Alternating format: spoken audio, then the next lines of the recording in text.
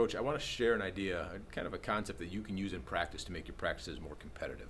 It's called the competitive cauldron. Now, there's lots of ways that you can do it, but the idea behind it is have your players compete against each other and keep score over, the course of a week or maybe a couple of weeks, and find out who kind of rises to the top in that particular area. So let's say we're shooting.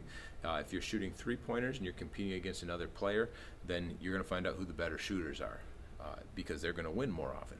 If you're playing one-on-one, we're going to find out who kind of the better scorers are on our team. If we're going to be doing some kind of decision-making drill, we would find out who can make those decisions and can get, make more buckets or get to the hole more. Whatever it is that you want to use, you're going to have players compete against each other. So let me take a quick look here and show you exactly how this is done.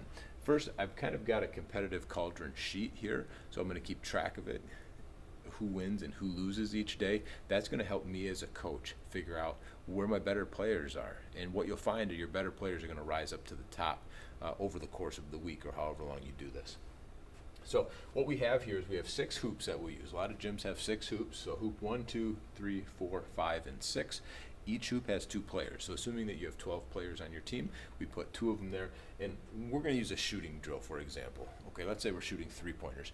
We put 2 minutes up on the clock, and we're going to have them shoot their 3-pointer. So at the end of the 2 minutes, one person will win and one person will lose. Okay. So what happens is this is going to be kind of our winning court here. So our winners are going to go here.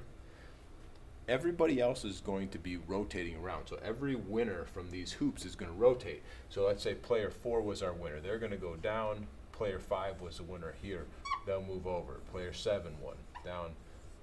Player 9 1 is going to move over, and then player 11 1 is going to move up. The only hoop that doesn't have a winner moving is going to be this top court here.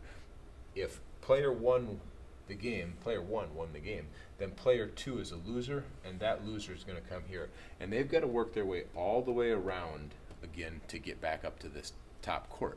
So if you were to do this in the preseason or the beginning of the season and you put 2 minutes on the clock every day, or maybe you did it 2 or 3 of them. 2 minutes isn't a ton of time, so maybe you were able to get 2 or 3 of these in.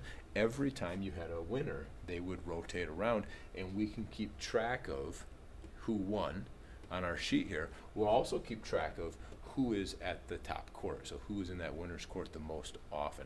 So players have a chance to do it. Maybe we want to keep track of our one-on-one, so we'd have everybody play one-on-one against each other. That's going to work on ball handling, it's going to work on finishing, and you can put different kind of stipulations to things. You only have 3 dribbles, or you can only shoot inside the paint, or you can only shoot a jump shot. Whatever it is that you want them to work on, go ahead and put that in there. But you can create your own competitive cauldron and have them compete against each other, and every player has an opportunity to move up the pecking order or to move down, and ultimately we're going to keep track of that. The other thing that you can do is lessen the number of groups that you have and put 2 players together. So now we're going to use some 2-on-2. So if we have 12 players, we have 6 groups of 2, we're going to just use 3 hoops and we're going to work on some 2-on-2 things. So maybe a ball screening is something that's big in your offense, or maybe you're going to be working on driving kicks. So those are where your shots are going to come from. You've now paired them up with somebody that also has to perform. So the competitive cauldron, we like it to be one-on-one because that shows you what that individual can do, and it's not skewed by somebody else. But when you're working on actions in your offense, then you can certainly put in there a 2 versus 2 game of some kind and have them do that. But this is a way to keep your practices competitive, let the players know where they stand, and now you know where they stand as well in the program for different skills. So coach, hopefully this is something that can help you as you're planning out your practices, trying to mix it up, trying to do some different things instead of just having them do the same old thing every day, the same warm-up, the same shooting drills.